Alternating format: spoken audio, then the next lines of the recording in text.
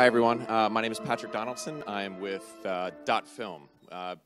You may have heard of us. You may have not. We just launched in October of last year, and we have a few thousand of these things already registered. But effectively, they're domain names for the film industry.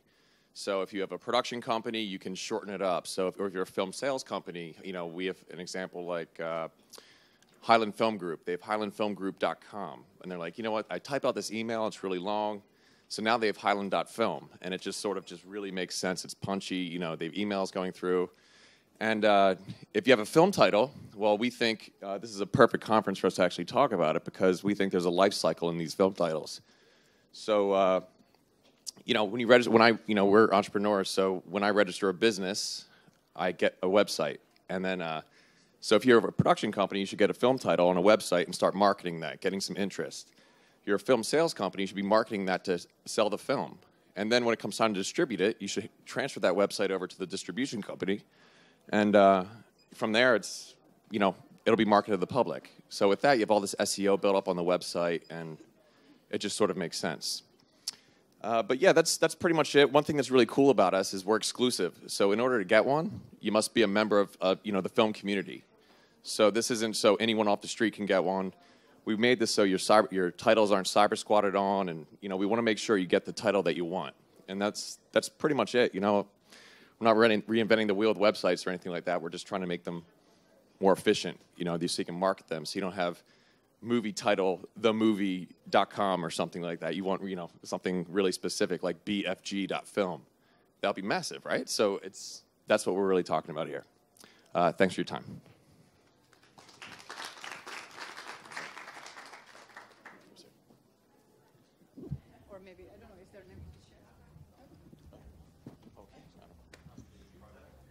Oh, and there's a promo on all the pamphlets you got for 30% off your registrations. All right. Thank you very much. Yes. Oh, my God. I was sitting in the first row, and I didn't realize how many of you there are. That's wonderful. You're all very welcome. We're going to continue here today until, let's see now, 5:50 p.m., just so you know. And I'll just give you the outline. I'm going to speak first until 3 p.m., and then we're bringing on the panel, which is going to talk in a more hands-on way about some of the things that I've been touching on with this top-level stuff. My name is Johanna Koljonen. I'm a writer and a game designer, but I'm also a TV and radio presenter and producer. And all of this helps me in my additional side gig as industry analyst. And I'm here representing the Nostradamus project of the Gothenburg Film Festival. Göteborg Film Festival is one of the leading, well, the leading film festival of the Nordic countries. This year we had 30,000 visitors who were offered 450 films from 84 countries at 1,031 screenings. So we're big believers in film culture in its most glorious sense. The industry section with its Nordic film market is a very important meeting place, and we pride ourselves in our very strongly curated seminars. Some of those that might be of interest to you are the TV Drama Vision Days and the Nostradamus seminars that I will mention again in a little while. And the Nordic Film Lab, in case you're relatively new to the industry, is a meeting place for newly established professional filmmakers. And I just would like Sia Edson, who is head of industry and Nordic film market, just to stand up and wave a little bit so you can see her face. This is Sia. So if you're interested in this stuff, you should speak to her, catch her directly after. Now, the Nostradamus project, cockily named, because we see into the future, was created originally to help the Nordic film market stay on top of some of these changes that were happening in the industry. And this is, of course, a very resource-heavy job when production and distribution and audience behaviors are changing all at the same time. And I had the pleasure to be involved very early on in consulting on this project, and we made two decisions that have proved to be key. One is that we're going to share our research. It doesn't make any sense to do this just internally because everybody is asking the same questions.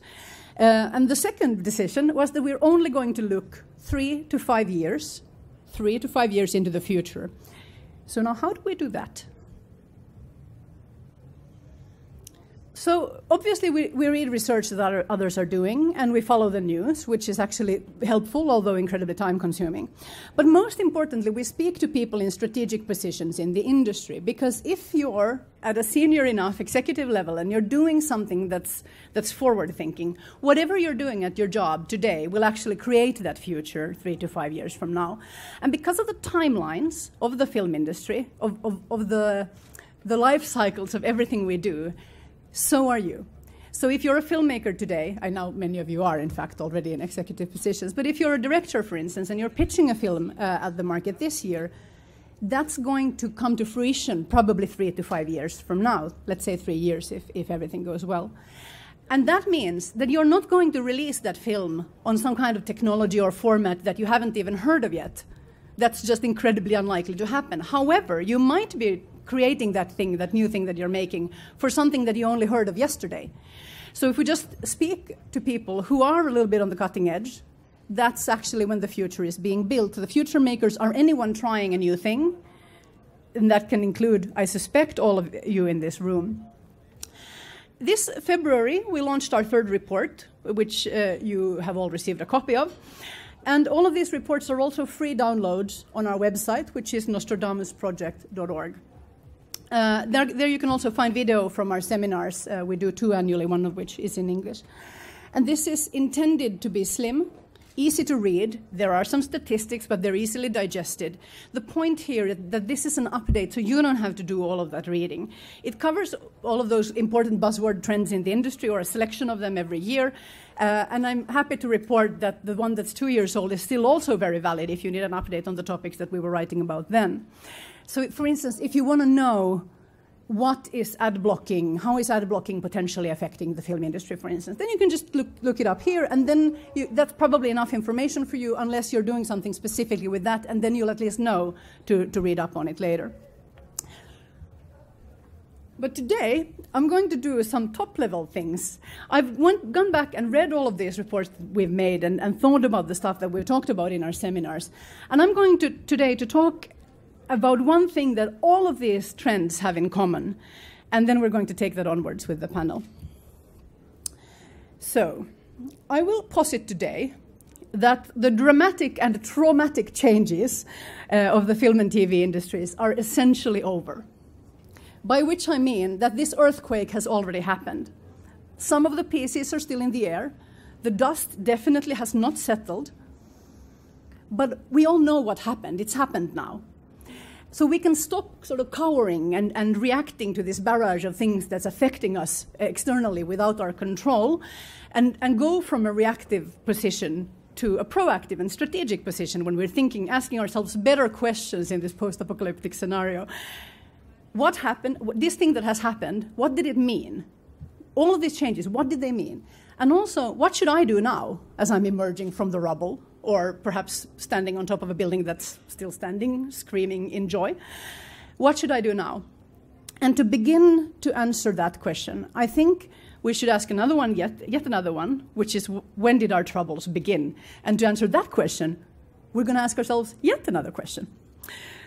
So, on Wednesday, in this room, at the Big Data conference, which was outstanding, Ruth Armstrong from Deloitte said this very smart thing. She was talking about how you have to ask very intelligent questions and know exactly what you're doing if you're going to use big data and go looking for answers either in your own audience data or perhaps in commercially available data. And she said this: of course, you have to start by asking yourself whether your audience has already answered your question. Did they write a blog about it? Did they buy a ticket 5 times? It's quite possible, indeed it's very likely, that our audience has already told us everything that we need to know. Now, if we agree that the core problem for the film industry is that people will not show up to see the films that we are releasing, or that they're not willing to pay what we think they should be paying for the content, then the audience has told us what we really ultimately need to know. They've given us the answer, which is that very much of our product, either the films themselves or the experience of watching films, or a combination of both, is fundamentally not very competitive. So where did our troubles begin? At these kinds of seminars, we ask these questions, and then we think about these kinds of answers. And of course, these are some of the, that's the Pirate Bay logo down at the right-hand side, if you don't know it, and if you don't know it, good on you. So these are some of the immediate ogres threatening traditional film viewing culture, and therefore also threatening film making as we know it. But these services did not create the underlying urges. Netflix really didn't create binge-watching, even though you might think that if you're reading the newspapers. Binge-watching already happened, for instance, with VHS boxes. When I don't know if you remember VHS boxes, some of you are maybe too young, but some of us spent money on VHS box sets, and then we binge-watched those. And there was broadcast marathons where TVs would screen a whole season of a TV show overnight, for instance. And actually, early cinema was also organized in a way, quite often, where you bought a ticket and you went into the movie theater and then you stayed for as long as you wanted. And piracy, of course, is just as old as copyright. And YouTube, while in some ways a mass medium, it is primarily people talking to people without constraints on geography or time. So it's a social medium, and all social media are based on this urge that people want to tell each other things and show off. In the next few slides, I'm going to quote from the 2014 Nostradamus report, and I just want to say that usually we don't talk about this kind of stuff in the reports that I'm talking about now. We're much more focused on current trends. But we did condense into 2 paragraphs about 20,000 years of cultural history, and in the interest of not having to do that again, I'm just going to quote myself. Film and broadcast television represent a top-down mode of culture that is rapidly self-correcting back to the original order of things, where humans produced cultural artifacts for their own communities. Top-down, of course, means mass media. 2 or 3 centuries ago with newspapers, indeed, mass media were introduced into the societies of their time, which of course were strongly hierarchical. And the introduction of these new media coincided with and collaborated with, fundamentally, both ideologically and on a practical level, with some other big changes that were happening in society and that together shaped the world that we are living in today. The nation state was entirely dependent on newspapers, for instance, capitalism, obviously, and something that's very interesting to all of us, the professionalization of the arts. So there's a historical moment where your job can be to make something creative for a living. And before that, that wasn't actually a job, or certainly there was craftsmanship, but the idea of the professionalization of the arts emerges, in very broadly speaking, we're speaking centuries here, but at the same time, essentially, as mass media. And all of these concepts, obviously, have been very successful.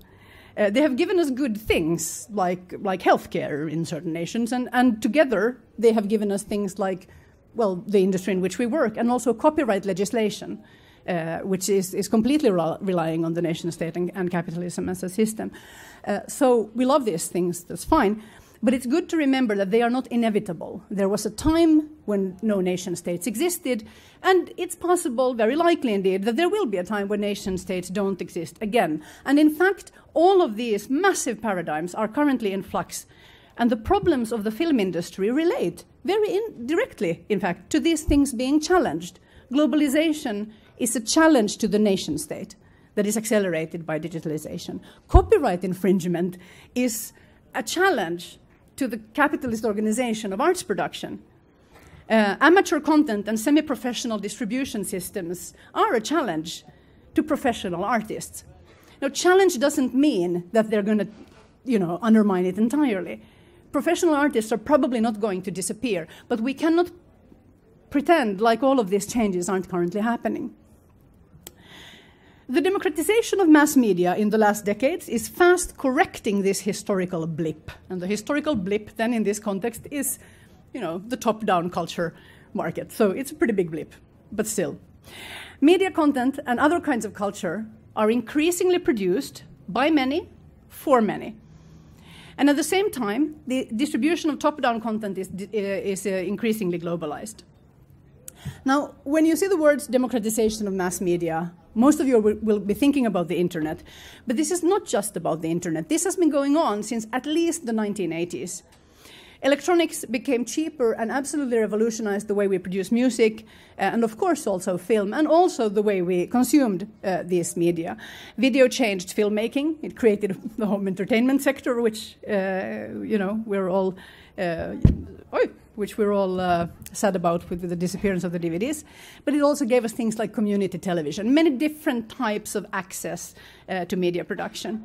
And actually, I mean, it's hilarious to think about this now, but even desktop publishing and laser copiers were communications revolutions when they were introduced. So it may seem like I'm speaking about this idea of some kind of recreation of folk culture as a challenger to popular culture, but that's nonsensical. Of course, in fact, the amateur culture producers have been there all the time. Even when people were going to the movies or listening to the radio, they were also playing folk music and playing in high school rock bands like the girls here in Australia.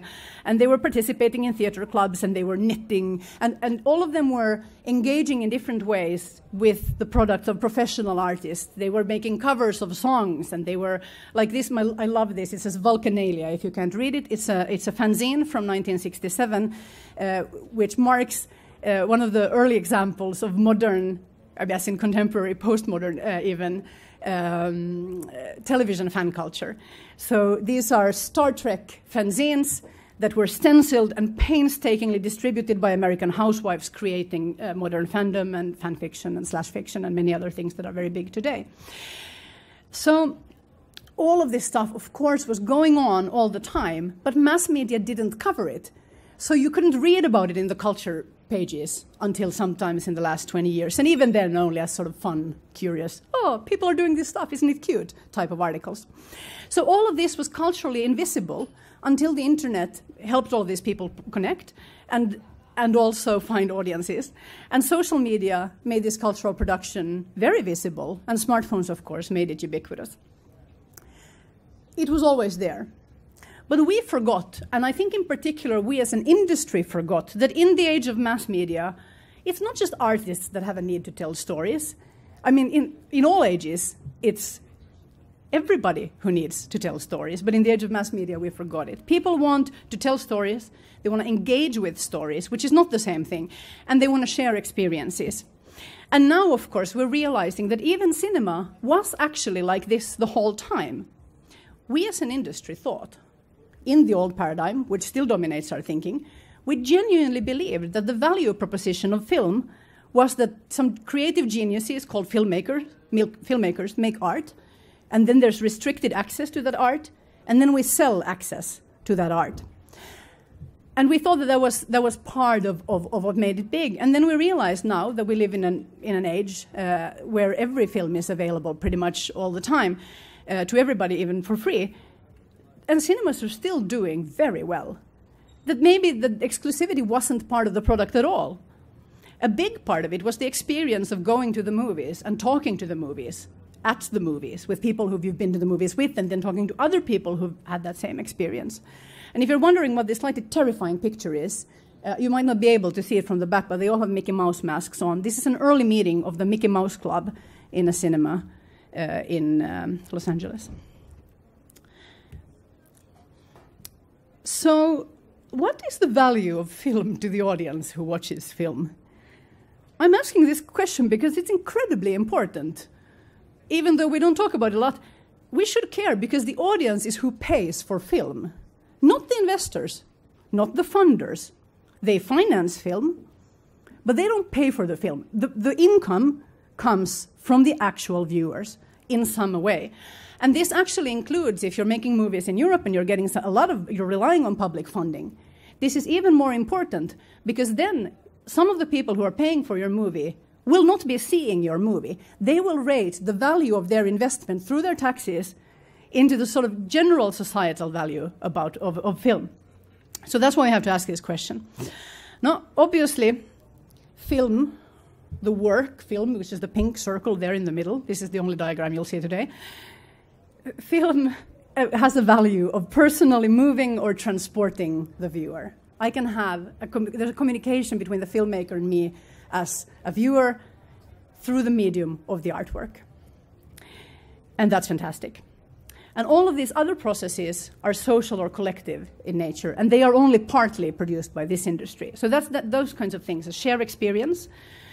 Film creates cultural moments and cultural icons.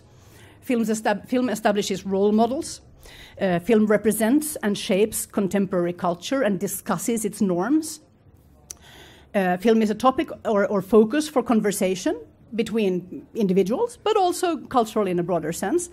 And it gives fodder for subcultural identities and social contexts. I've mentioned fandom, but it's also things like film markets and volunteering at film festivals and people who, I don't know, want to make movies at their high school.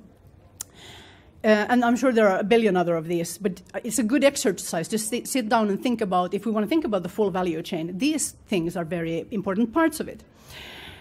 We like to say in film speeches, and I'm sure it's been said at the Palais in French many times during this festival also, that film is enormously valuable to society. And that is absolutely true because of all of these things. And that which has value for society can also give value to the individual indirectly. So for much of the 20th century, knowing about film was a social currency. I think in this room, at this festival, being knowledgeable about film history and having seen all the latest titles and being excited about the right movies and having an opinion about which films should win before they've even been screened, these kinds of things have a big social currency here. And during the last 100 years, they did have a big social currency also out in the world, and I don't think that's true anymore. And that is a big worry, I think, for this industry. This is not to say, all of that green stuff around the movie is not to say that the quality of art is not vitally important, because it's absolutely, the core. It's the emotionally engaging, beating heart of film culture. To learn to love a film, you have to have films to love. It's funny, some people are my age and they are smiling at these slides. Others are like, why are those movies up there? So I'm 38 years old. I think mine is the last generation where being a film fan or a cineast is a social identity. I don't think that's anything that you are, but when I was 16 and people were like, what are your interests? I would say like, movies. Nobody says that anymore. That doesn't even mean anything anymore. I was also raised by a film fanatic. I was raised on the Marx Brothers in a culture of going to the cinema basically every week. But even so, my life wasn't changed. It was shaped by that for sure. But what really changed my life was when in the 1990s with this wave of filmmakers, and there are probably 20 movies that I could have put on this slide, by these filmmakers and by the festival programmers who made, at that time, what was still in a push economy, made those movies available to me so that I could see them and I could fall in love with Tarantino and Lene and I could see Lola Rent and be like, oh my God, there are women in film doing interesting things, which was a shocking revelation at that time.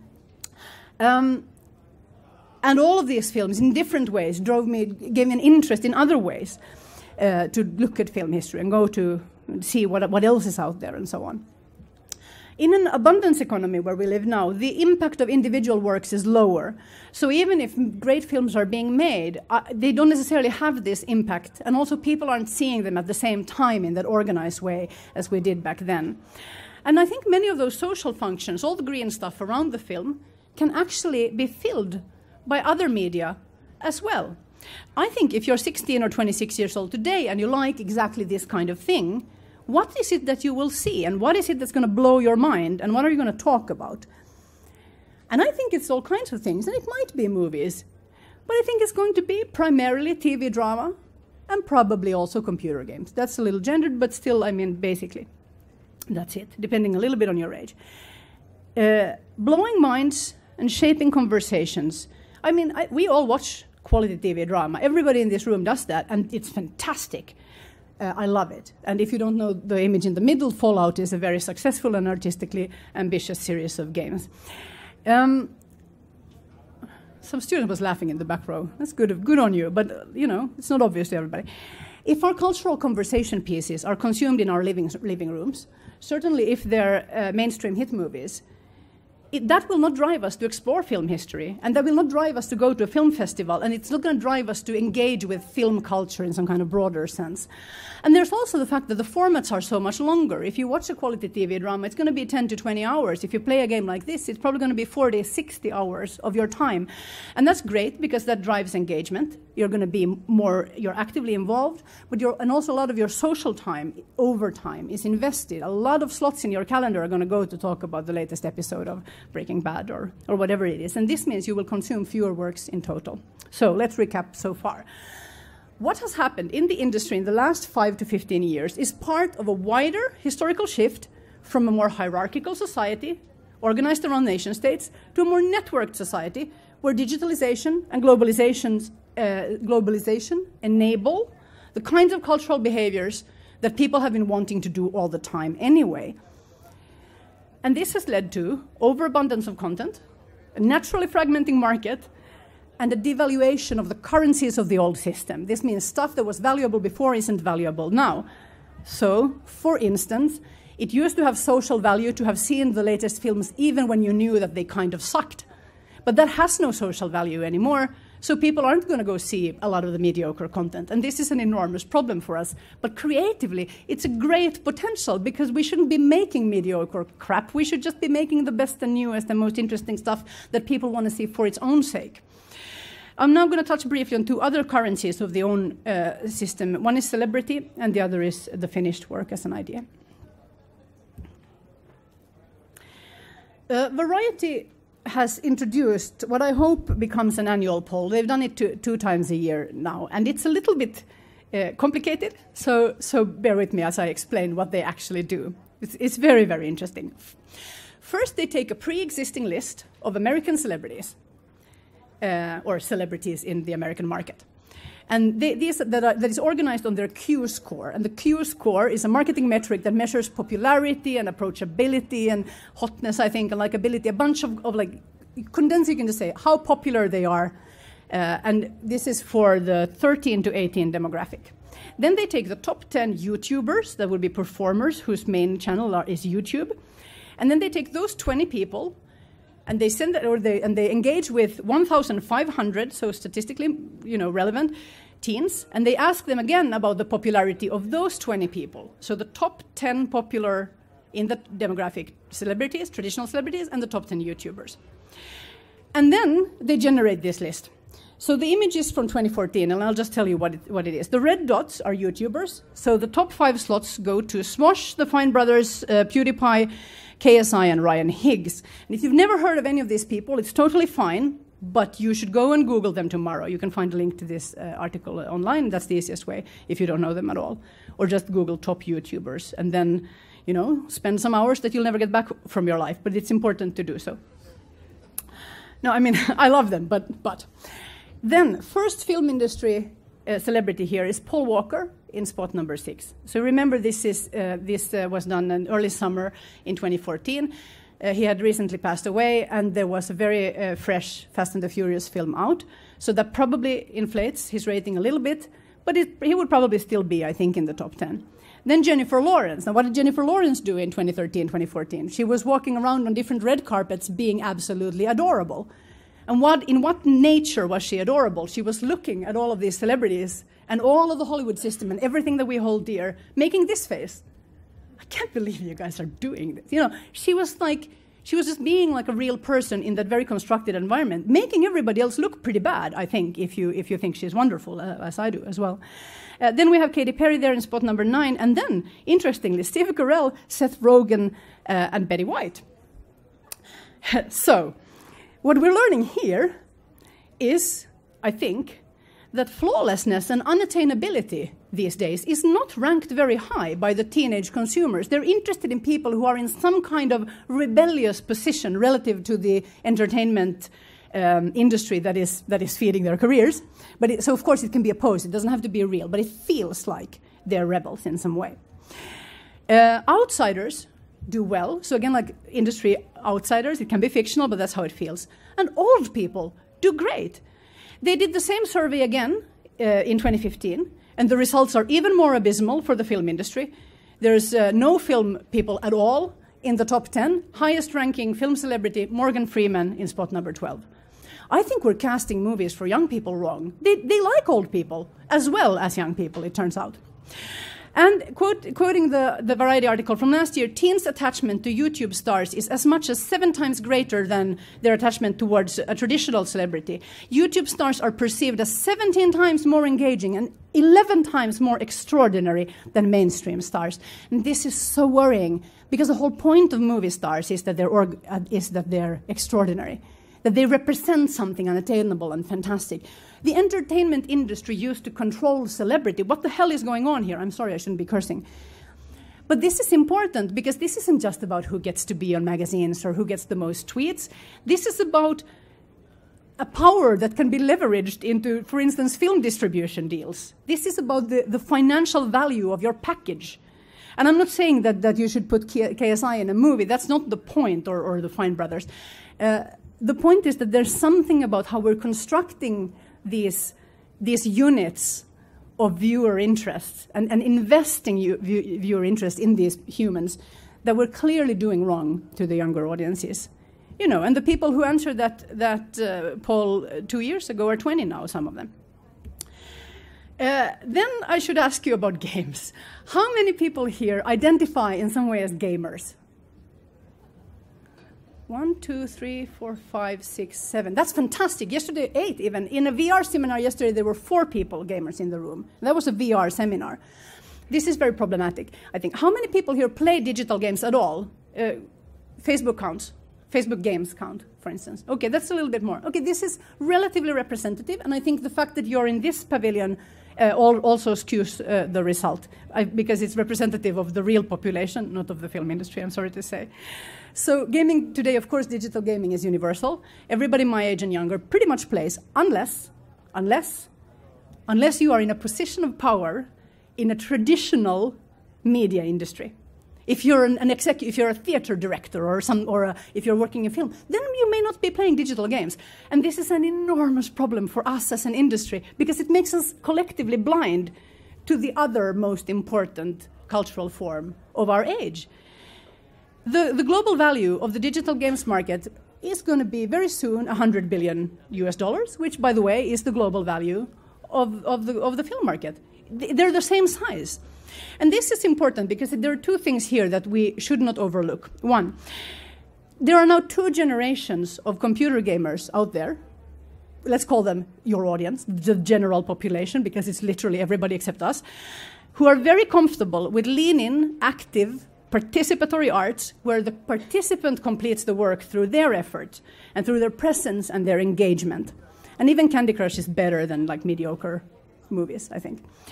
Also, digital games have solved digital distribution. They don't have cinemas. They used to have arcades for about 5 minutes, and we might get VR arcades again for about 5 minutes. But basically, they don't have cinemas. They hardly have celebrities. There are so many gamers there who cannot name even one game creator. I mean, some, if you're a super fan and you're very interested in game design, sure. But they hardly even have celebrities. They have big IPs. But they managed to have a market that is just as big as ours and distribute almost everything digitally, and it works fine. How do they do that? Well, we could talk about it for a long time, but in short, they have a very engaging product that people actually want to engage with, and they have a relationship to their audience to which they are actively investing. And that doesn't mean that it's direct sales. That's not the point. There are a lot of distributors and middlemen, but they engage with their audience nonetheless. So I'm going to recap 2 points of what I've done so far, and then I'm moving onwards towards analysis parts. So let's recap 2 points. 1. The democratization of cultural production and distribution has been terrible for old media institutions like the film industry. And I know I hate using the word old about us, but there it is. As an institution, as a system, we're an old system. But it's great. It's great for humans and for powerful new media companies, for sure. My problem is that the conversation that we as an industry are having, still, after all this time, and I don't mean we should have started it in the 80s. I actually do mean that we should have started it in the 80s, but at least we should have started it by the time YouTube rolled around. We're still having this conversation up here. Boo-hoo, people are changing things in the marketplace, and it's hurting my business. Well, boo-hoo. You know, we have to stop having that conversation. It's not helping. You can do that while you're cowering, but we have to stop cowering. The earthquake has happened, and now we're moving on, right? So we should be looking at the second part. You know what? Actually, audience attention, in fact, is shrinking in the windows that require effort for movies. But the event industry is exploding, and cinema is doing fine, and games which require all kinds of effort are doing very well. So the problem isn't really that the audience is lazy. The audience is not lazy. They're just not that into us. That's the core of this problem. And that's why I'm talking about humans and collectives and like folk art and needs. I'm not a communist. I'm a partner in 2 production companies. I'm very much interested in making content in a financially viable way. But I think to do that, we have to think about all of this stuff on a very high level. So Sweden is where I have the latest information. Swedes today will watch around 85 movies a year.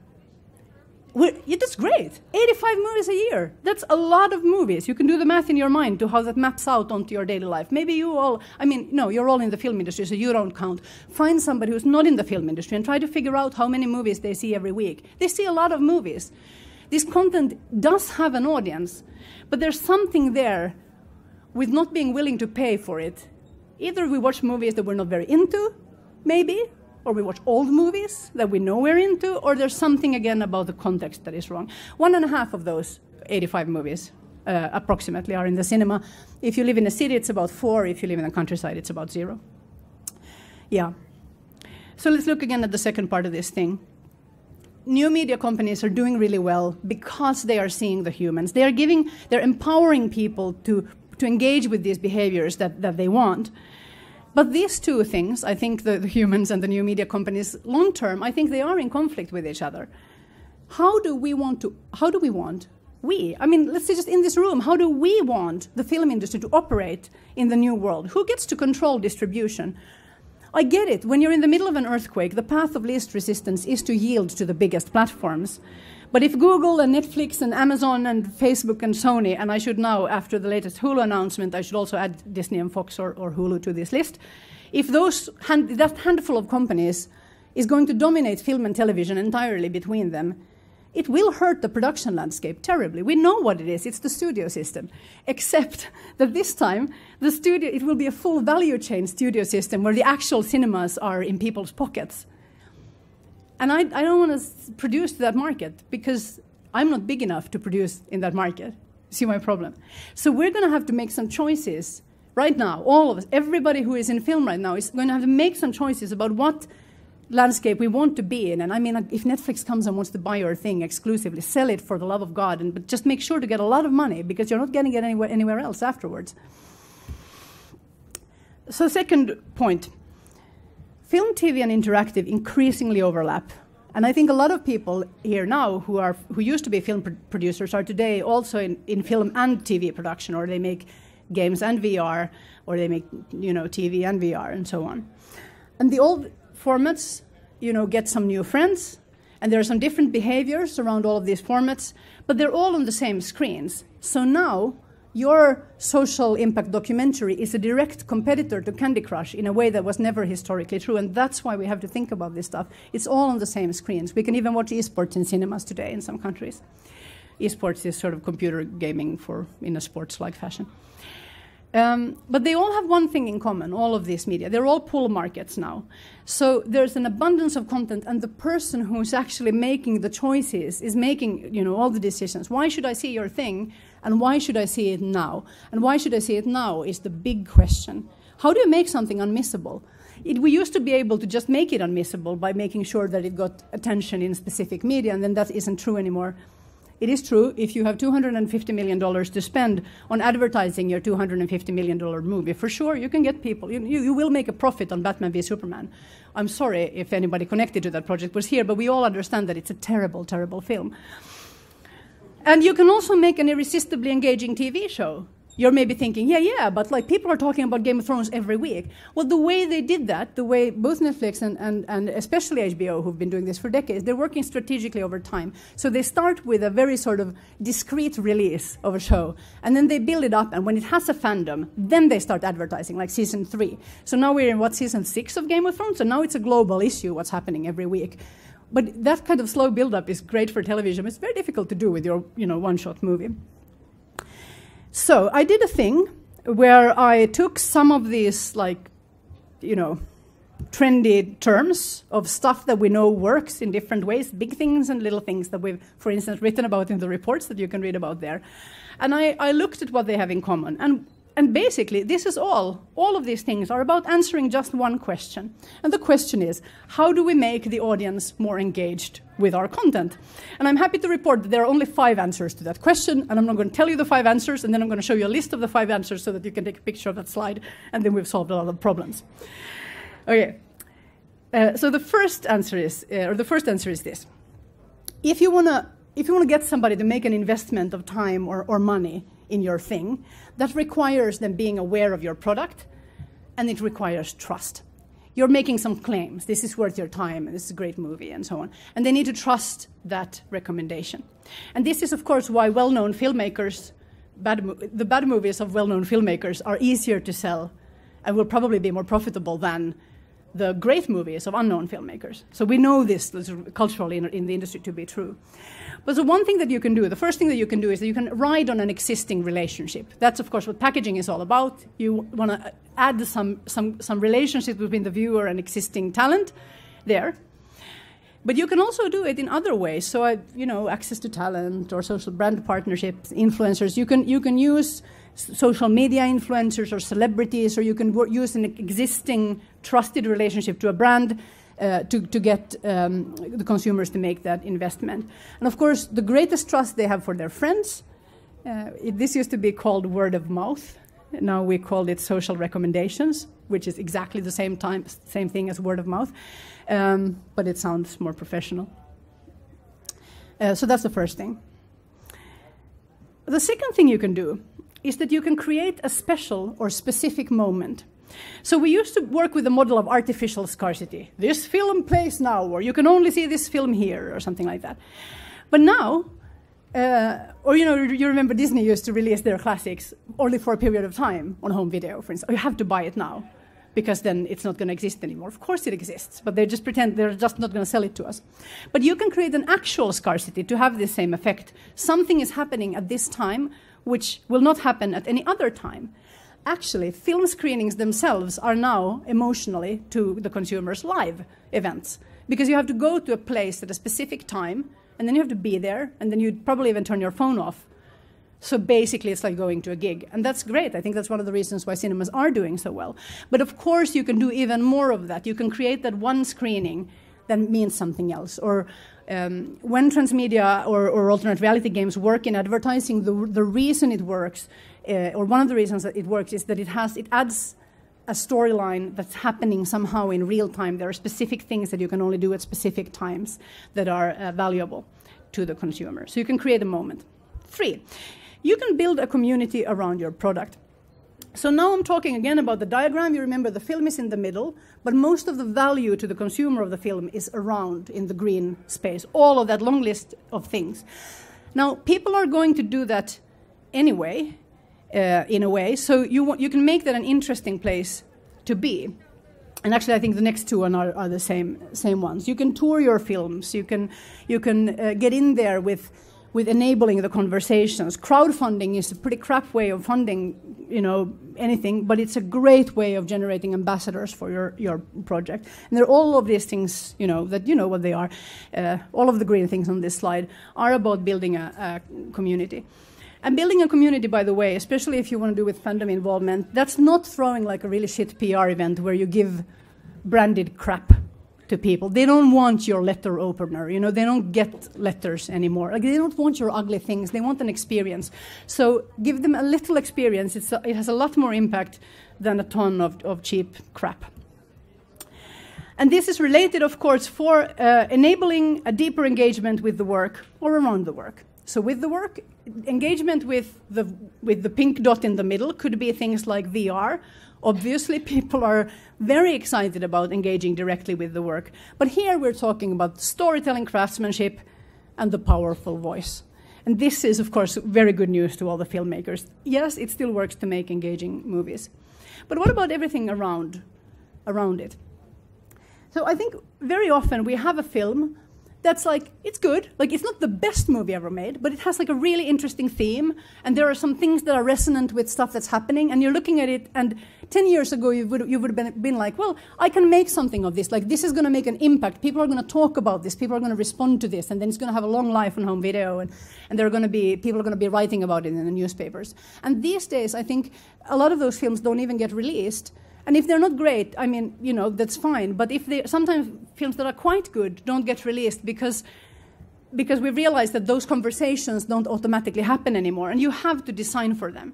So you can release your film, and then you expect people to talk about the theme, but then Donald Trump says something, and then you're screwed, basically. So you have to actively put money into that conversation. And I think that's probably a better investment than putting money in just like randomly scattering, a city with advertising. Because if you can get some people actually talking about it, the impact of that down the line, because of social recommendations, is a lot higher.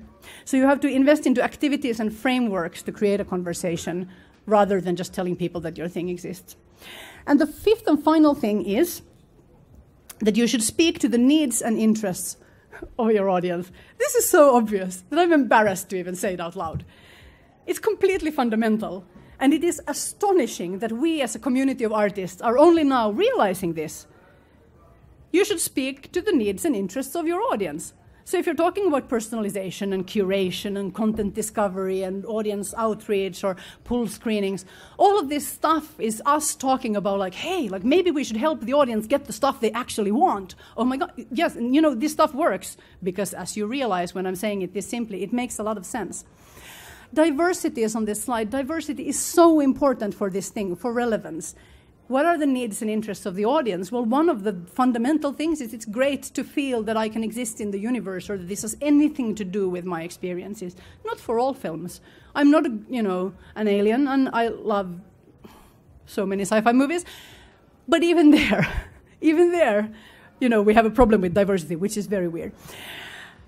Big data is also on this slide. And with big data, what we as an industry will use big data for is to answer only two questions. And now you're going to say, behaviors, but kind of yes, but no. So behaviors are an expression of the needs and interests of the audience. So we're going to use as an industry big data to answer two questions. The first of them is, what are the needs and interests of our existing audience? And the second question is, what are the needs and interests of the people who are not currently our audience? And that's the more important question. Because if we're going to get a smaller percentage of the available time of each consumer, and that's, I think, inevitable, that's the way it's going to be, then we need to reach a larger number of consumers. This is pretty basic maths. What are their needs and interests? So these are the 5 ways you solve the whole engagement problem. You can piggyback on an existing relationship. You can create a moment. You can build a community. You can enable engagement, and you can speak to the needs and interests of your audience. It's very simple when you put it to this, so I'm looking forward to the panel where they're going to tell us how to actually do this stuff. The first 3 are answers to the question of how to create demand for something that you have made. And the last 2 are about how to make something that there is already a demand for. And those last 2 things have to come first. I know it's really obvious, but we don't actually do that in this industry. We are still in the artist paradigm, so we keep getting it ass backwards. Another way of putting this is that the things that we need to build with our audience is engagement, so community, relationships, which requires trust, collaboration, which requires even more trust, and then, all the on-demand side of things of digitalization is about flexibility, which is about respecting that people have other things in their lives than just your piece of art. All of this is about respect.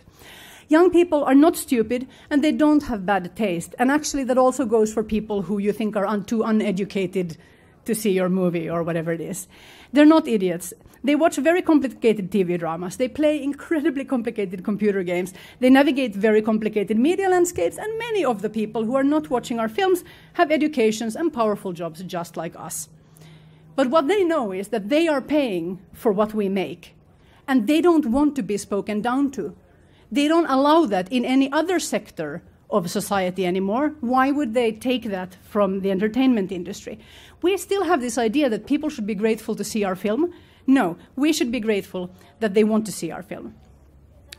I've said it before, marketing is increasingly irrelevant and social recommendations is vital, so don't insult your viewers or erase viewers or experiences. And this can be everywhere in the value chain. This is a problem. So if you're a cable provider who has a film service, and it has a really bad interface, and it keeps, going down all the time, and then your customers call you and you have shit customer service, that makes people not want to see films. They're going to do something else. And if you're a filmmaker and your films are actively insulting to members of your audience or they don't even exist in your mind, they're not going to watch your films. That's just the way it is. And I think if you and your team are all white dudes, you may not be noticing how marginal you are. I'm not saying white dudes are bad. I'm just saying that there are also other kinds of voices and viewpoints out there. And I think there's a feeling in the industry still, which is very strange, that people, the audience, get very insecure if there aren't enough white dudes there, or if somebody else gets to be in the movie. And I think Star Wars and Hunger Games and the Fast and the Furious franchise have proved beyond a doubt that the broad audience handles diversity just fine. This is not an issue. This earthquake happened, decades ago. We're fine. If you are making movies exclusively for old white people, and we know there are genres that are consumed mostly by old white people, then you may have to think about what they're going to say if you add the diversity in your film. But for most of us, that's not a problem, and maybe you would make more money if you made movies for more people than old white people. I have 2 slides left, and then we're going to let the panel come in. Okay. So this is a really simplified picture of the old paradigm value chain in film production. What story do I want to tell right now? Asks the filmmaker. And then, do I know some people who might be willing to make that film with me? Sometimes that happens in the second step. What version of that film can I get funded? And then you make the film that you can get funded, which is or is not close to your original vision, typically not. And then someone sells my film to some people who should see it, and I don't need to think about it ever again. And I also, in a very literal way these days, I'm not going to think about it ever again, because even if I'm the producer of that film, I don't have any ownership in that movie. I'm not going to see any of the money, even if it's a hit. So I'm completely disconnected, completely and utterly disconnected from the audience in this process. I mentioned before that consumers have a very low tolerance now for inflated institutional egos. And I'm just going to mention some examples. Think about what's happening in private banking with the Panama Papers. Think about FIFA, the Football Association. Think about the car industry. You don't get to lie to or insult your customers anymore. People won't take it. Why would they take it from us? So we have to think a little bit about how do we treat our audience, who is paying, our salaries, with respect. And I think the answer to that is connected to the new paradigm value chain. So when I interview people in sales, distribution, or marketing, they all say the same thing. Sales, distribution, and marketing has to work better, smarter, and earlier. Ideally, they all have to come in on the script level. Individual release strategies will be necessary for almost every work, and they are entirely dependent on knowing the audience. And the only way you can know your audience, basically, is to work in this order. So this is still a timeline from left to right, but you have 3 questions that you keep answering in an iterative way as you work. What stories are interesting, fun, relevant, undertold right now? Then you ask yourself, what story do I want to tell right now? And then, very important question, is it a film? Because the story you might be needing to tell is maybe not a film, and you want to be a filmmaker, so you want to make movies. That's a terrible idea. You make the film when you have the thing that needs to be a film. Okay. And who is the audience who will pay for my film? And when you know the answer to the green question down there, then you know how it's going to be funded and distributed. And then, in the end, digital files will be sold through different channels, and some of those channels will be cinemas, which will, screen those digital files. And this is fantastic. Just think of what it does. Just think of the liberating potential to you as a filmmaker, you as a distributor, when you start well, when you're forced to approach filmmaking in this way. There are so many things that you can do now, or that you should do now. I don't know if you can do them. Lene will tell us maybe in this new world post-earthquake. I'm going to stop here. I'm just going to say some thanks at this point. Thank you so much to .film for supporting this session. Thanks, a special, wonderful thanks to the Marché, who have been so incredibly supportive of the Nostradamus project. Both Jérôme Paillard and Julie Bergeron have volunteered their time as experts for us. And of course, without Clara Massot, nothing would ever happen at Next. So I want to say a big thank you to them and welcome the panel up to join us on stage. Thank you.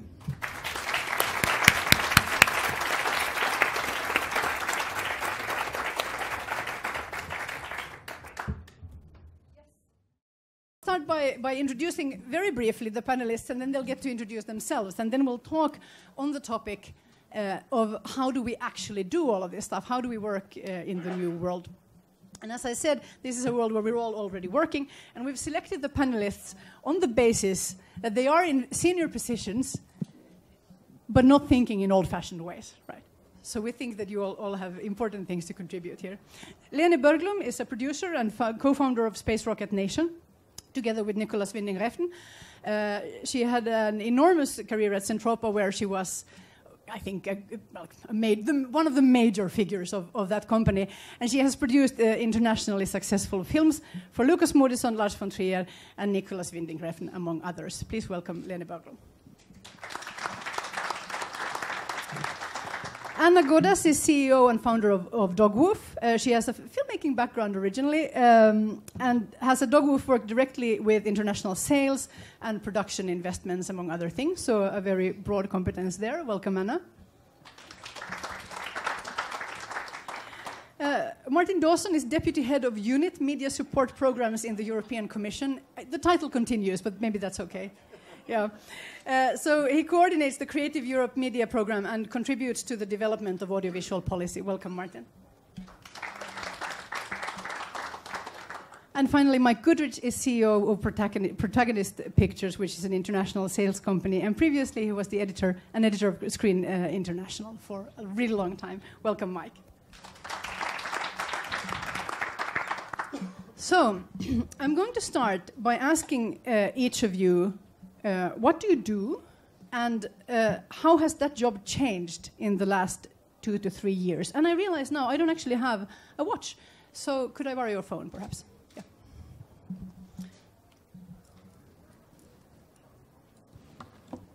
Thank you. I know it's very important not to go over time. So, Lene, would you start? What do you actually do, and how has that changed in the last few years?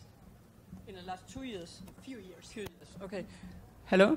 I produce director-driven feature films, which is my main thing. And that's what we did also from the early days in Centropa. We built up the whole company around Lars von Trier, director-driven films.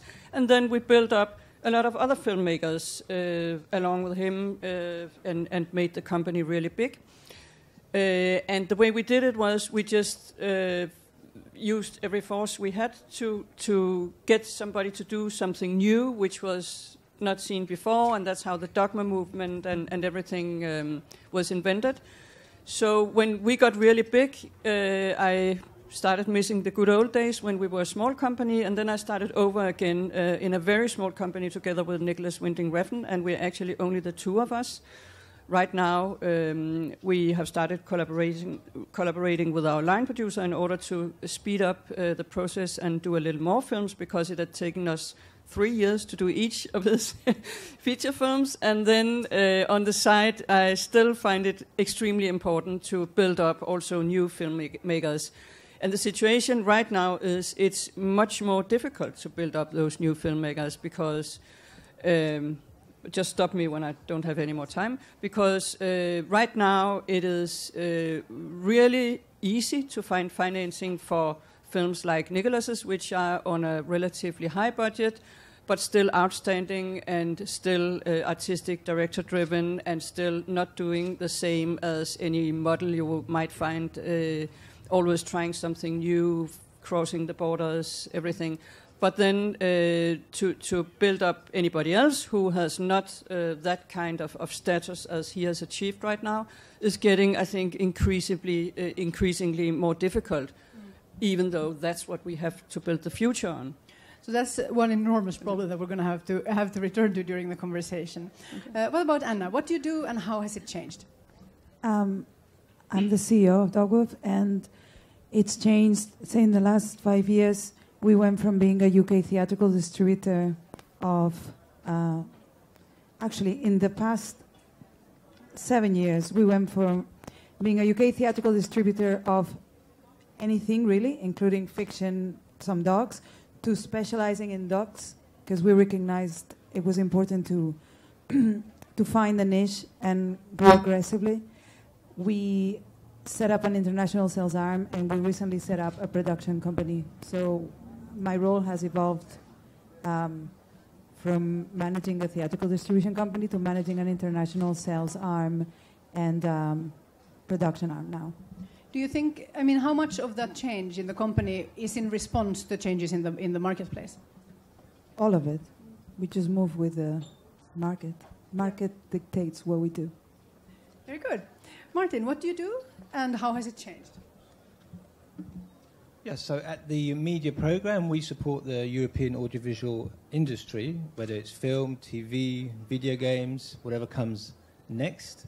And we support the development and in particular the distribution of these works to make them travel around Europe. That's our mission.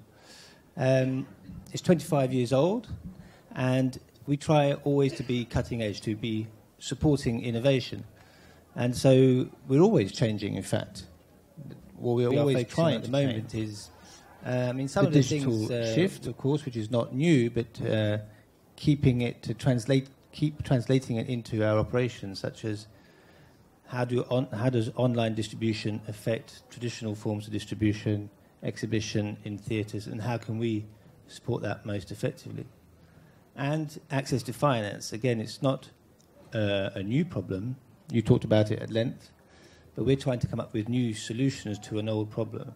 And at the end of this year, we'll be launching a guarantee facility, which will help motivate commercial banks to lend on to producers, distributors, and other professionals in the audiovisual industry. So across the whole value chain, we're trying to support the industry and finding new ways of tackling the urgent problems. We all agree that what you do is terribly important, but I am a little curious. You said you keep changing all the time, but you're part of an enormous bureaucracy, and the changes are very fast. Do you feel, how well do you feel you guys are keeping up? Well, it does feel like we're always catching up, but let's say we're always trying to innovate. It doesn't mean it happens instantly. As you say, I'm not sure we're enormous, but I would accept that we are complex as an organisation. And we have to always strike the right balance between continuity and innovation. We feel we're close to the industry, and we are not the industry itself, but we are close to the industry. But at the same time, we need to shake things up and move forward when we try and help people move forward. So it's an interesting balance to try and strike. Mike Goodridge, what do you do and how has it changed? I run a sales company, a sales and financing company called PROTAGONIST, which is based in England, in London, and we was started in 2008 as a traditional transparent sales organization, but of course that whole business has changed spectacularly of late, to the point where I don't know how many sales companies there'll be in 5 years' time. But it's been an exciting time to try and adapt to the new marketplace. We've done a lot of business with the digital platforms. We've embraced new ways of premiering. And, I think you have to. I'm sure you guys will be around 5 years from now. But I hope so. Since we're in the interest of looking into the future, we always like to ask these 5-year questions. Which companies will be out of business? No, you don't have to name names, but what specifically is going to happen instead, or what is it that's going to drive them out of business? Well, I think the traditional sales and finance model is for starters, just becoming lumbering old dinosaur, and you can't raise your finance on a film by pre-selling territorial rights as easily as you could do, certainly as easy as you could do 5 years ago. And the buyer's the king, the audience is king, how we consume films is essential. I think between the digital universe and the producers, there's going to be a lot fewer middlemen. So if you're a content provider, I think, going forward, you're in great shape. If you're one of the middlemen, which I currently am, you have to adapt very, very quickly. And, for example, we're getting involved in developing our own material, as you suggested in your excellent speech, by the way, in order to... She was brilliant, right? Thank you.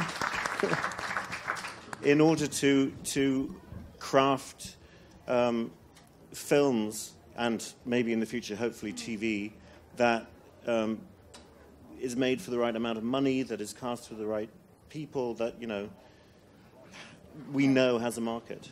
So, based on all of these conversations that I've had the privilege to have with wonderful people in the industry across the last several years, I guess it boils down to the overall vision of what needs to happen next is, I'm just going to recap it again, strong audience focus, individual distribution strategies for each work, increased diversity, and new approaches and deeper involvement by sales, distribution, and marketing.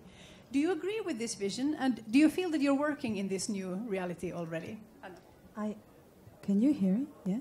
Okay. You know what? You know why I think one of the reasons why, at least I think people are not doing that? Because it's quite difficult. Being audience-focused and making for an audience and understanding an audience, it's a hell of a skill that not many people have. So that may be a problem and a challenge for people.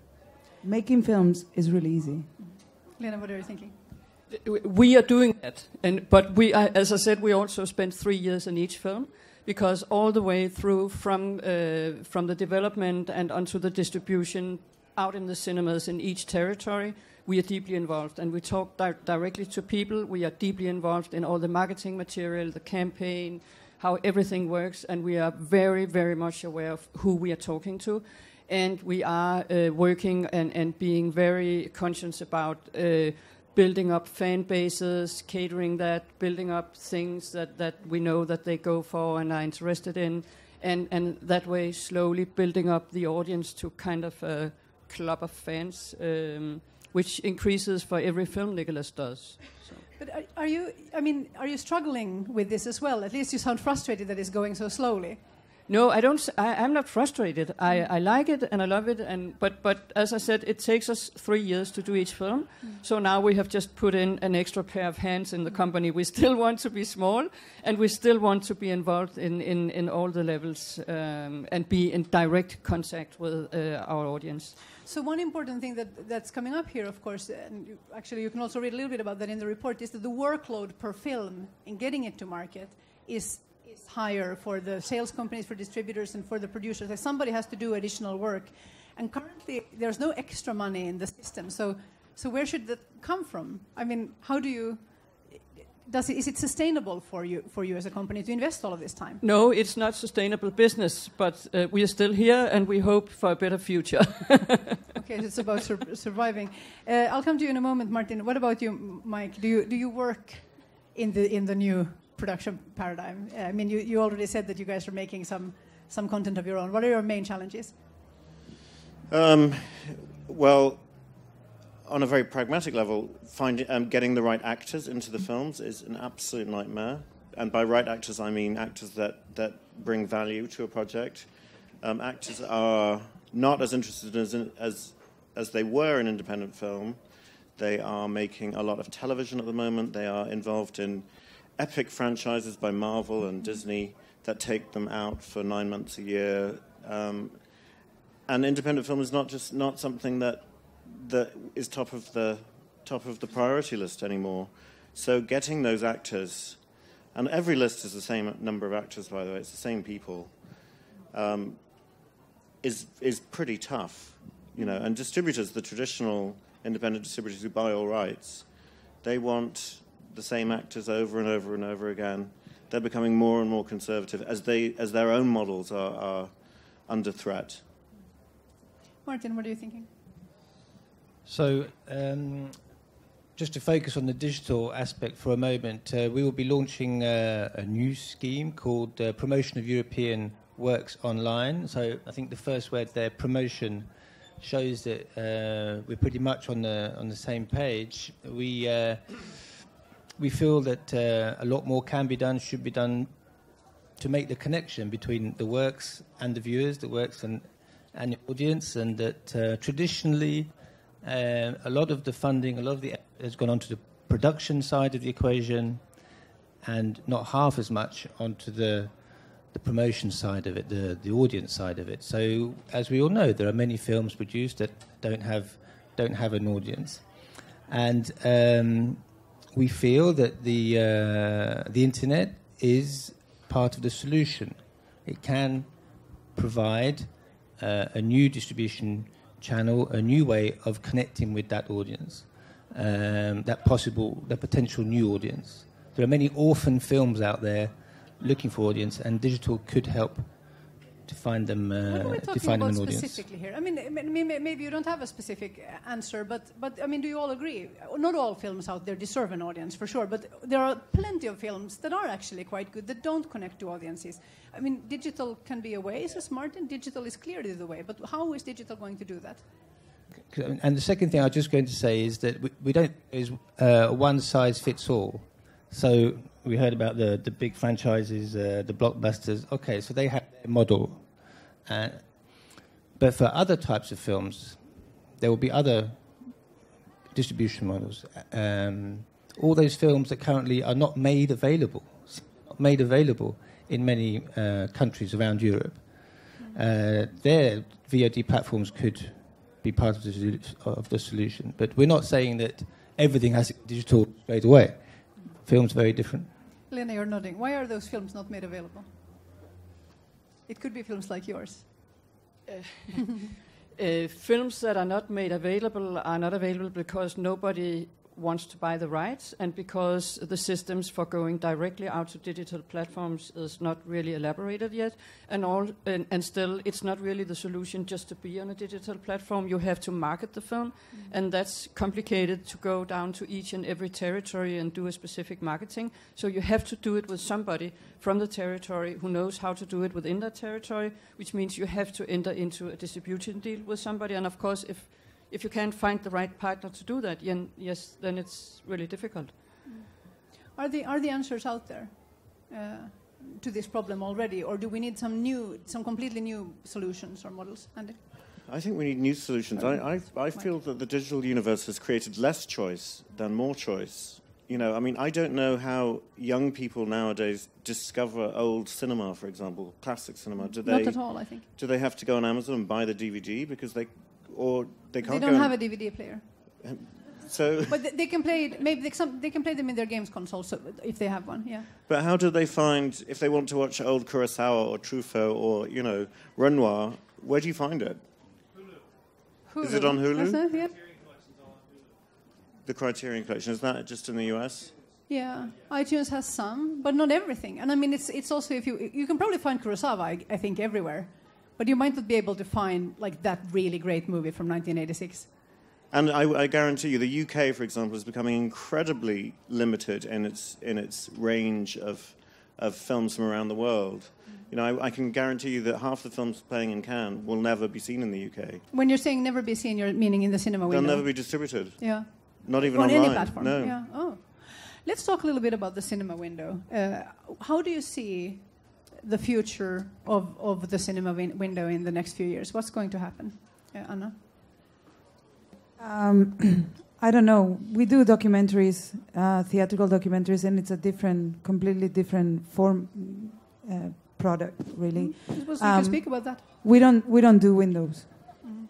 So we don't really, unless we're legally obliged to, we tend to release films and do event-based releases, which cinemas are very keen on. So they don't put us any kind of rules in terms of windows normally. Sure. But I mean just theatrical distribution in general. So for documentaries, there is still a big market. There is a market you feel that is strong for event-based. But only event-based then? Not really, not only. I mean, you know, we're releasing Michael Moore now, and that's going to be like a longer release. But I mean, theatrical matters to us because it has an impact on every other window. But windows make absolutely no difference to us. Yeah. What about the others? Theatrical. What's going to happen now? Lene, your film was bought by Amazon in North America, no? Yeah, but Amazon is going to release it theatrically, major theatrical release with a 3-month holdback. So it's not like they're going to kill theatrical. They're actually building a theatrical distribution arm now. And I think going to the cinema and seeing a film has to be, it is an outstanding experience, and it's more social than sitting in front of each in front of their own screen at home. And in many places, a lot of tickets are still sold to the cinemas, and people are building new cinemas. So I think it's still going to exist. There might be a discussion about which films are going to sell tickets in the cinemas. And the windows might be smaller for the smaller independent films. But I don't think that people are going to stop going to the cinema. We haven't really seen that.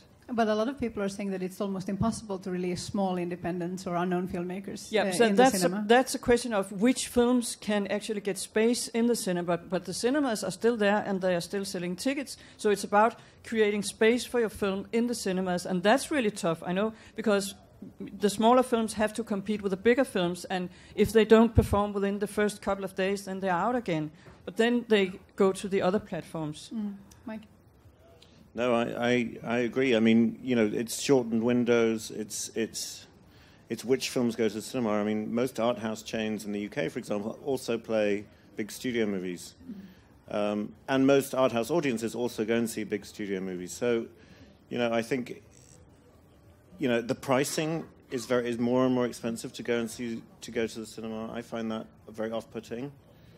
In central London, it's £18. It's £18. Yes. And it's not an £18 experience. I don't feel. It's not. Sorry. It's not an £18 experience. No. It's like it's just not, it doesn't feel like. Yeah. Sorry. No, I just think right ahead, you know, audiences need to be incentivized to go to cinema. You know. But I mean, imagine like. I just don't understand films. You know, when there was no other medium, then you had to go to the cinema. But life's changed. I'm a mom. I can't go to the cinema. I don't want to go to the cinema. You know, I'm looking forward to watching stuff every other way. Cinema is for people who can afford to go. I can't. I don't have time. Yeah. So do I have to be, you know, ghettoized because I can't go to the cinema? Well, interestingly, it's people like you who have the answer to that question. So I'm just going to turn that straight back at you. You said yourself that the theatrical release is very important to your film still. And I think we also know that because of the screen squeeze, there are many films that are quite good that there will just be no space for in the cinemas. What if it's just in a free world? If everything was, you know, if we could just dream up a good scenario, how would you release a film without theatrical? Or does it always need that one screen or the event premiere or something? I think you need press to release a film. I mean, I'm looking forward to the time when you can release a film direct to TV or SVOD, and the press will support it, because at the moment people are paying a lot for marketing and the theatrical release just in order to get that attention that draws the audiences in, you know, and I mean, Netflix obviously is starting to make its own very expensive films that will go straight to its platform, and it will spend an enormous amount of money, as it does on its TV series now, to market those. So that's a new paradigm, and I'm kind of excited by that, to be honest, because clearly not all films are going to fit into cinemas. Mm-hmm. Martin, what are you thinking? I'm thinking that from our point of view, of course, we love cinema, we believe in cinema, and we support cinema. We believe in the social experience of it. There's a kind of community role of cinema still. And also in the marketing, let's say, role of cinemas, that they build the reputation, the brand of the film. So we think cinema is here to stay, but we'll see. Nobody knows. It's one of the fascinating questions we'll see. We also think that it's not either or. It's not either cinema or mobile devices. Interestingly, people like companies like Koljonen in the UK and other companies elsewhere, they're doing both. And there's a lot of interesting complementarities. You can go and see the latest 19th Star Wars number 19, and then you can catch up on the other 18 on your device at home. Things like that. So clearly, there's not enough cinemas for all the films that are produced. Clearly, in Eastern Europe, there's a deficit of cinemas. Not every country has the network of cinemas that France has, for example. And so countries again, that there are have different solutions for different films, different solutions for different countries. But I think it's about having the right mix, rather than finding the silver bullet. So, what do you guys say? Is there a conflict between television and film? Because I see a lot of film producers are moving into TV drama. Certainly, the talent is very attracted to it, but television. Whatever that even means these days. But those living room screens are the main funnel for films to actually reach audiences. Is there a real conflict? I think it's really exciting to be thinking, about series and developing new formats. And that's what we're doing. I think it's a great opportunity, a whole new opportunity. So it's really exciting, and the quality is certainly great, no? Lene? I don't think there's a real conflict.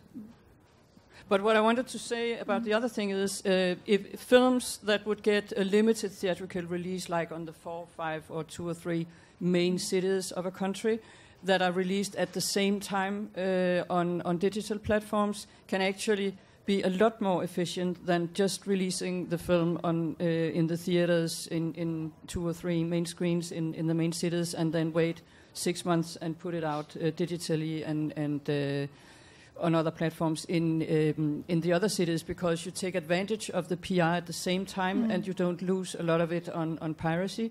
So I actually think for a lot of films it works very well to be released at the same time on both theatrical and digital platforms. Would you recommend it if people are sitting here, financing a movie that they know will be medium-sized and might have a difficulty in theaters? Would you recommend this kind of release strategy for that kind of a film? Of course, it's different for each film, but some of them really benefit from it. Some of the films I have done have really benefited from being released simultaneously on digital and theatrical, when it's done in a good way and the PR is done in a really good and efficient way. Martin, I know that you have some positive thoughts about how content travels, specifically European television content. Can you talk a little bit to that? Yeah, so as we heard, unfortunately, so I'm British as well, and unfortunately in Britain, I think Britain is one of the countries in Europe with the smallest market for non-national European films. So the British watch the least number of films coming from other European countries. But on television, that's changing, and I find that particularly encouraging. So we've seen in Britain, which is a different market, audiences have gone up for TV series produced in other European countries, whether it's Børglum or is it the Last Panthers or Versailles or things like this. And they are screened, and I find it incredible, they are screened in the original language with subtitles. So to imagine an average English family sitting down on the sofa and watching something in Danish or in German subtitled, for me that's a step forward for Europe. And I say that sincerely, I'm not exaggerating. That's, for me, is a it's going to practical... save us from the Brexit. You said it. It's a practical, tangible step forward for Europe, definitely. Because sometimes, I worry that the new generation of kids in Britain, they grow up with no image of Europe, like literally no image. They don't know what it looks like. Maybe they think Berlin looks like Manhattan or Madrid looks like New Orleans. they never get to see them. So TV is making some progress in that. Mike? I love TV. I really do. I love TV, and I think, you know, sometimes I do worry that TV is getting so compelling, TV drama, and has movie stars and movie directors working seamlessly in it, that, you know, I worry for film. Okay, but then what is it that film has that is unique? I mean, obviously one thing that film has is the big, you know, the big explosions on the biggest screens, but most of us aren't very invested in that kind of film, the kind of film that we love, which is why we're here. Well, I think what Lene was saying about what her company focuses on, ours is the same. We focus on directors, and we focus on unique voices and somebody's vision, and I think that's what film does incredibly well. TV is much more a storytelling medium where you're following a story over several episodes, whereas film is the voice and the personality of a filmmaker. We have Andrea Arnold's film here tomorrow in competition, and it's you feel Andrea when you're watching the film. It's a communication, I think, between the audience and the director, and it's very powerful. That's why the medium is so brilliant to me. Lene? I agree. You agree? Yeah. Okay, let's say this then. What do you guys see the market yearning for at this time? So what is there a demand for? And is that the same thing that you think the audience would really need to be shown? So Martin, for instance, has said that he feels the audience would benefit from, and I mean not necessarily in a pedagogical way either, you know, with the images of other countries and other experiences. And I think that those stories can be told in a way that should be appealing, right? Or clearly it can. What is the market yearning for, and is that the right things?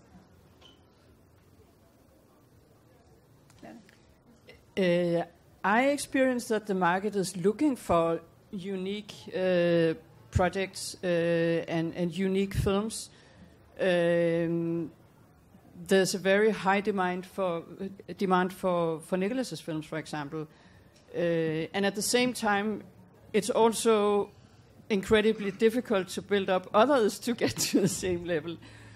But I do think that the market really wants something which is outstanding and being different and not just being done in a you know, fabric, whatever. In a factory. What about Martin? I give room to the professionals first. But, I agree with you. Yeah. Totally. That's it. Original voices, strong storytelling. Yeah.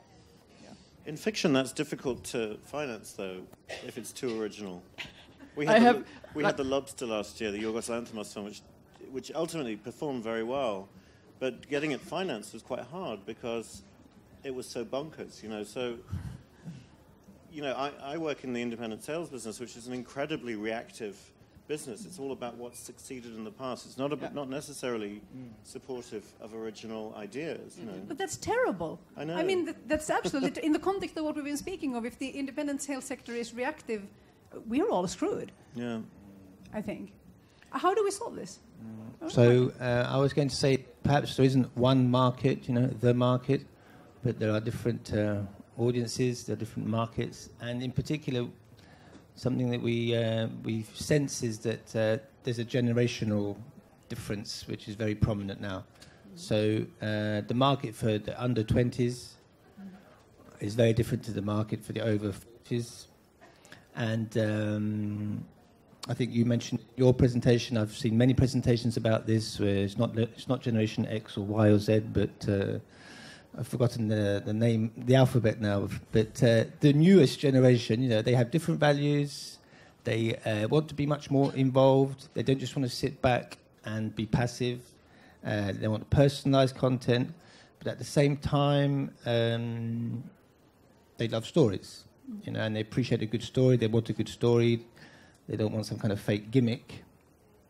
But one of the things we are concerned about is whether the European film industry, feature film industry, you know, is losing the under 20s, the audiences, the young audiences, because as we know, the young are the future.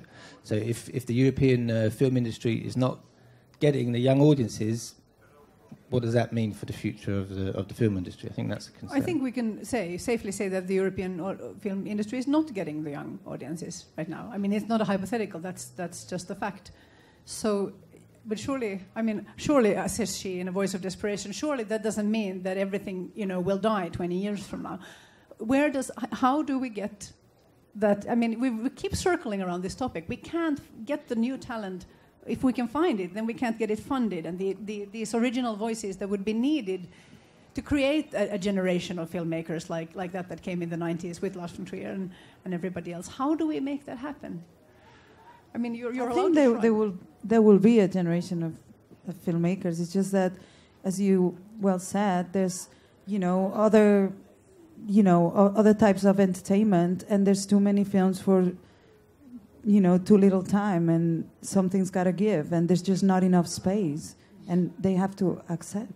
So only the few good ones will make it, and the rest won't, I think. Who have to accept? You mean the filmmakers, the Yes. potential, people who want to make film? Yeah, it's like, like having a lot of food, and then one person trying to shove food down. I mean, there's just enough food you can eat.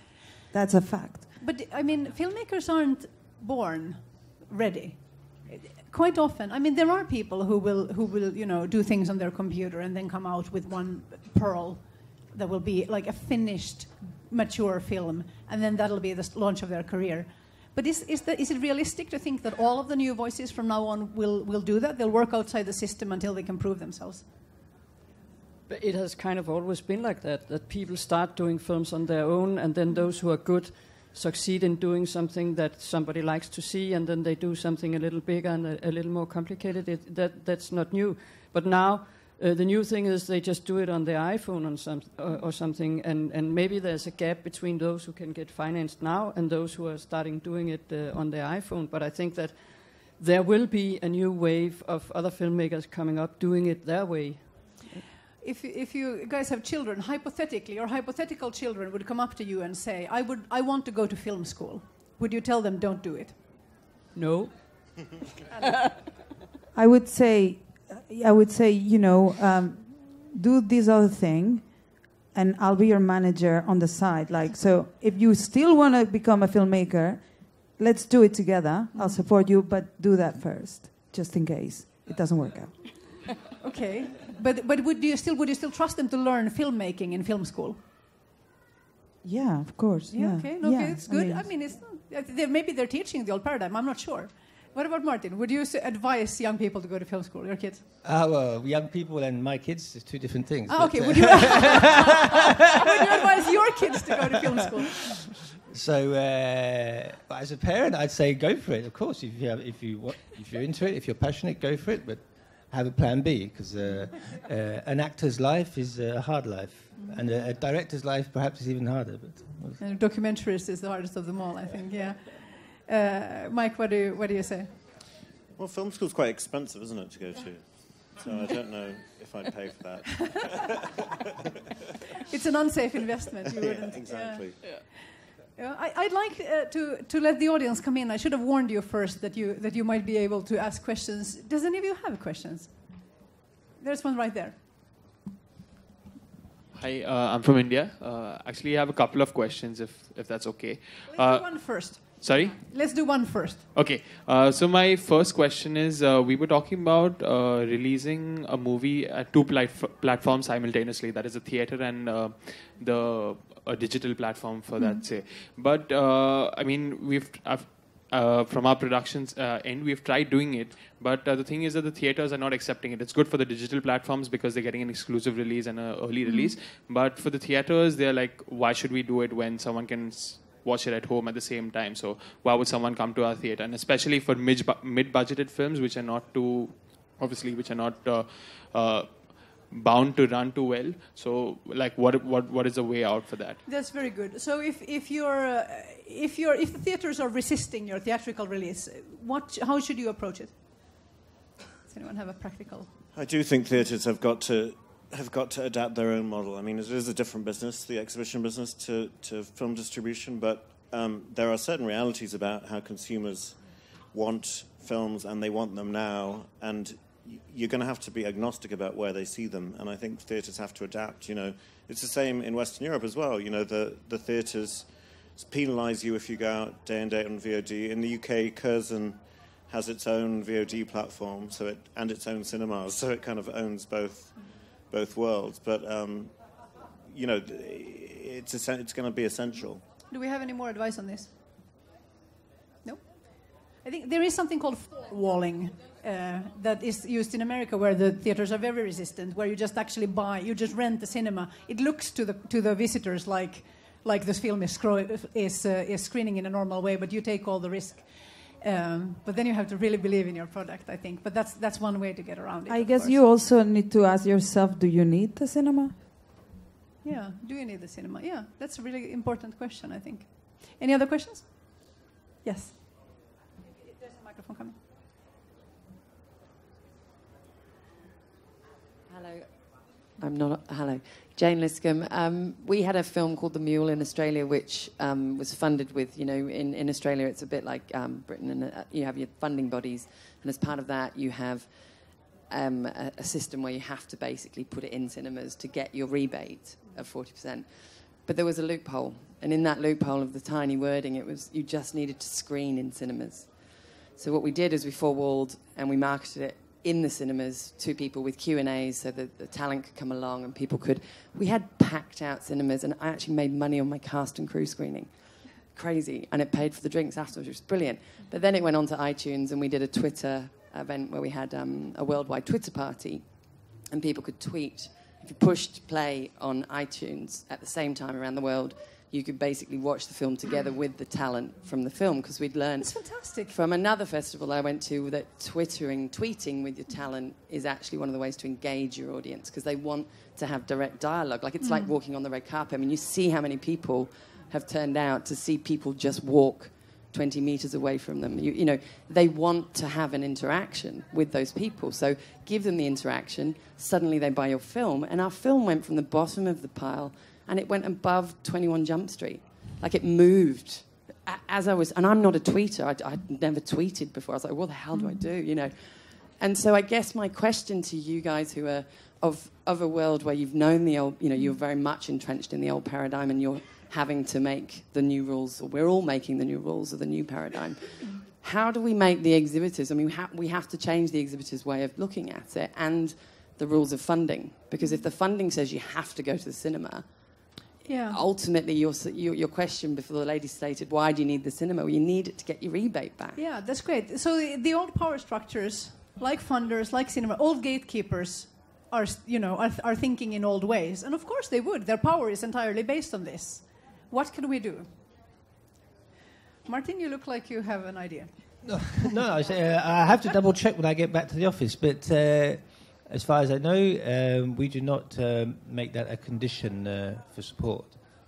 Many national funding bodies still doing it. Yeah, so I'm talking for the media program at European level. We support distribution, including online distribution, online release costs, and the two things are complementary: online, offline. It's not a preliminary condition, no, for us. No. Anybody else? I thought there was a brilliant case. Also, Twitter didn't know what their business model was. Then they figured out that 46% of primetime tweets are about television. So then they're like, oh, so we're a platform for talking about television and stuff. That's pretty much literally what it says when they did their IPO. Okay, do we have one more question from the audience? Yes. Over here. Mark Ashmore from Future Artists. My company has been doing this for like 7 years, so it's awesome that it's all shifting. So we've worked hard to build up our brand and everything. I know we spoke last year and stuff. So my question to the panel there is, obviously, with the tech industry, it's a billion-dollar industry. How many of your companies has, or half of your company, in my opinion, should be a tech company or startup? How many of you are heavily investing in your tech, your big data, your social, because that's where the content is being created and moved? How are you handling that in your company, especially with 2 people? We're only 8 people, so I know how hard that is. So that's my question. How much tech are you investing in? Yeah. We don't invest an awful lot of money in it, but we have 2 young guys who are in the early 20s, who are doing a Facebook page for the film, for example, and they have done that since the early development, just also finding out what everybody else is saying on the internet, because our director has a very huge fan base, which is very much on the internet. So there's a lot of dialogue going on and a lot of fan-created posters and things that they are collecting, and then they are basically not saying very much of the film, because our strategy is don't say anything, because the fantasy is better than actual facts, because the actual film is really finished. But they managed to build up the Facebook page with enough fans so that when Amazon bought the film, they said, well, we want to take over the Facebook page. And we said, no. This is our strategy, our long-term strategy, so you can have an English language feed on our website, on our Facebook. So now every country that are distributing the film and it's sold worldwide, they all have their own language national feed on our Facebook site, which means that it's growing very rapidly, and it also tells me, okay, my young guys has done something which is good enough. And then some of the cast is tweeting, and everybody else is like doing a lot of things that these two young guys are sitting, and they are perfect because they are the generation that grew up with Facebook. I don't check it very often, but I see that it's growing and it's working. But they are exactly like, they're doing it like every day they go on Facebook anyway. So it's I'm realizing we're running out of time. Do any of you have anything more to say on tech? Yeah, Anna? I mean, similarly, 80% of our spend selling and releasing films online. We hardly do any traditional. We have a social media department, and we are heavily investing in VR, developing partnerships and extra content for our documentaries. What about? So investment in technology in general, we think is very important for the audiovisual sector. It's a weakness in Europe, not enough investment in technology. I would not agree when you said the earthquake has already happened, we can relax. I think technology is a continuum, it never stops, so we're just moving along this continuum. There will always be something new. The question is, what will it be and who will invent it? And if you don't invest, then it's not going to be you.